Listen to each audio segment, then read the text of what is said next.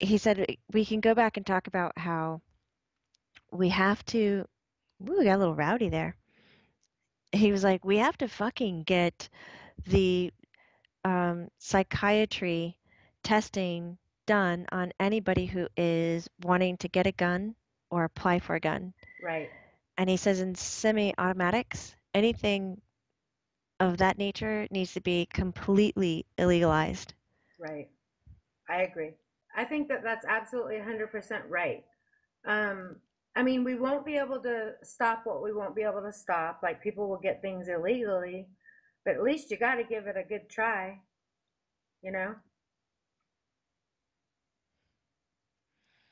He says here's where we need to start acting like a country, a united nation, and every state pass the same law. There needs to be something that is above state law in this case, so it can't be toted across lines Right. and get everything blurred, get the laws blurred. Right. You asked before what was the spiritual meaning of it. Yeah. He says it's not just about learning, how to come together and cherish every moment. It's not to make people paranoid.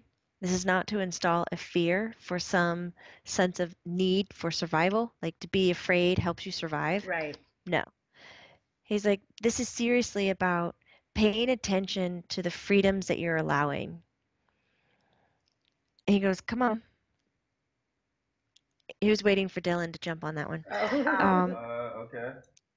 Because you want to live in the land of the free, right? Freedom of choice, freedom of everything, freedom, freedom, freedom. But when there's not a 100% understanding that the freedom comes with the care and the health and the well-being of the people who exist around you, then what are you really doing? Right. Right. I agree. I agree 100%. Because it's even like the cops and everything. There's just not enough paid attention to mental illness. Because no one knows about the brain. No one. It's true. The last frontier, Griffin said. Right. Right. It's like the brain is the last thing that we look at as humans. Yeah. Pretty much. You got your I can't do it. You got your blankie, baby? Yeah. Boogie, boogie, boogie, boom. Oh, he's just making noises. Boop, boogie, boogie, boogie, binky. Mine's all kept in one piece, not a million little shreds. Like Griffin's I was. treat my blankets nice. A little extra nice sometimes. Oh God. Oh boy. You know what's there's times where I just want to skip over some of the things that you say, but he's so quick to give visuals. So it's hanging right here and it's like, oh, scamper away, just don't do stop. So it's like, That's so wrong in her That's fucked up. head.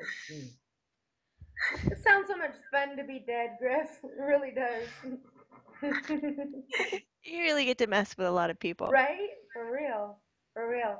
He goes, Mom, you're not going to ask the question of why didn't this dead stop this dude from shooting? No. Because you know the answer. Why? Ask. Answer it. Because it's, I don't know. I'm not quite sure why because it's free will, I guess. I don't know why. Because it's free will. And because we don't have the same sense of judgment that you have on that side. What you're seeing as bad or good, we're not seeing as bad or good. We're seeing it as a part of the story unfolding. Right. Right. Is that what you say about Adolf too? Yep. Part of the story unfolding. Giving humans the right to stand up, giving them the situations of boundaries, giving them the situation of survival. Now that is a free country. Maybe I don't want a free country. Can we reevaluate that maybe it could be just a half free? Half free. 3/4 freedom, United States of America. Right? Um, okay, so we're gonna jump on another heated Wait, topic. so what do you do? And You I'm put more scared of Dylan than you guys. Go ahead. What do you do? What? All right, so what do you do then? It's like you're saying you have to understand about your laws and like the way that people can, act within those laws.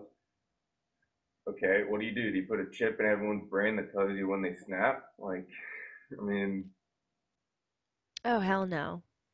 No, but you provide a society that supports health and well-being. You, okay, yeah, but like, he cusses more when you're around, you know that? It's so funny. He was like, "You fucking work that's people." so easy to say, but if you go out and like in the world, it's so like hard to actually do. Like, no one's gonna buy that. No one.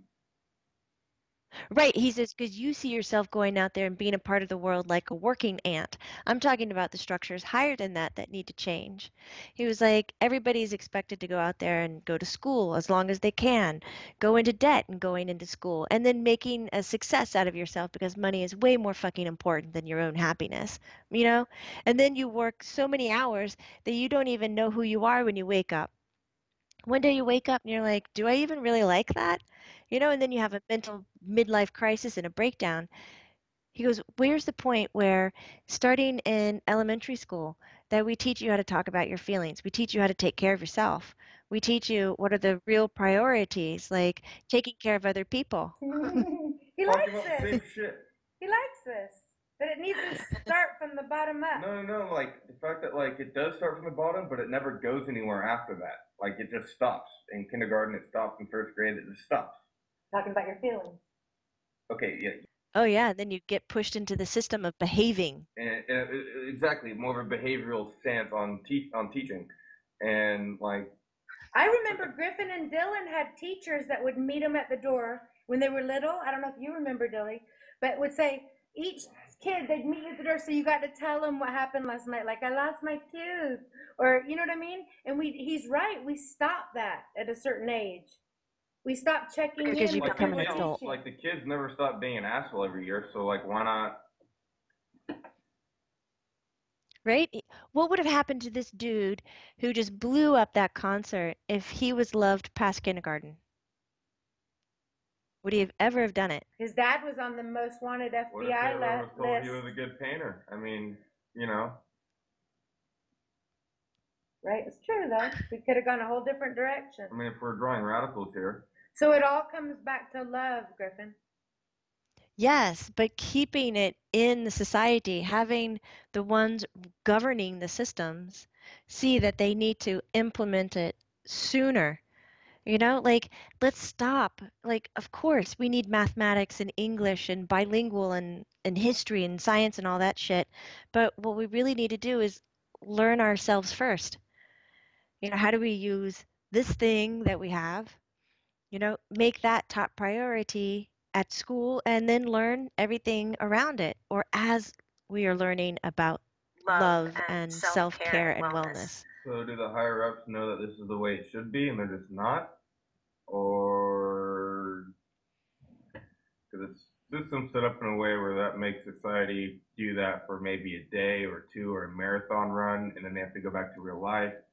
Right. Ding, ding, ding, ding, ding. I keep hearing bells. Yeah. Because situations like He this, said, you're right, right. bring us together. Because we're like, oh, we love you, we pray for you, we'll help you, we'll stand in line and give blood. But then after a few weeks, we forget about it. It's in the back of our mind, and we go back to being that worker bee again. Well, you go back to being a worker bee, Mom, because the structure that's laid out in front of you won't let you quit your job to be a humanitarian because you have to have the money to feed your family and take care of yourself. It's a trap. And the higher ups know it. Yes, he thinks so. It's a trap because the higher ups know it because if they keep you in need, then they have control over you. They can market you their stuff. God forbid if they ever empower you to be equals, because then they would be less of whatever they're judging themselves to be. Right. Is there anywhere in the world that like does that? Is there any better place in the world that's not set up quite like America, Griff? Swiss. That wasn't quite my question, but. Oh, I'm sorry. What was your question? So you're just making fun of Mom, you asshole. So that wasn't my question. But Oh, Swiss. Oh, really? Switzerland? Yes, Really? So there are they happier got it right. places than America. Say that again? There are much happier places than America. Wow. Oh, yes. God forbid. America's more of a grind, Griff.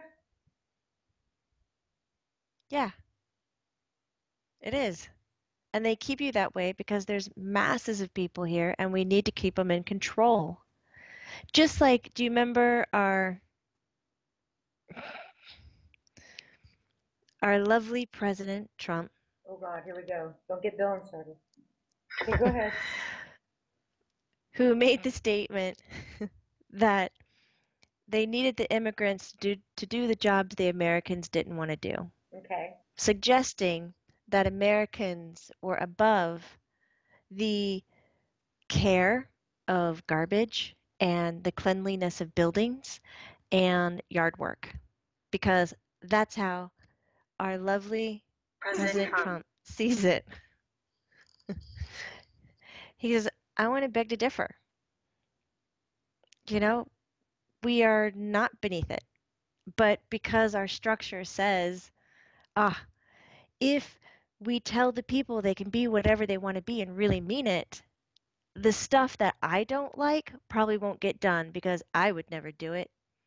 But he says there are so many different people out there. There are some who really enjoy being the person to keep everything clean, collecting the garbage. They're proud of their jobs. They're great drivers. They're great taxi drivers. They're great at cleaning toilets. You know, they don't look at it as a shit job. It is the job that is providing them with the livelihood that they have, and they care for it. Because why can't we build that kind of feeling inside of people? Right. Because the higher ups Right.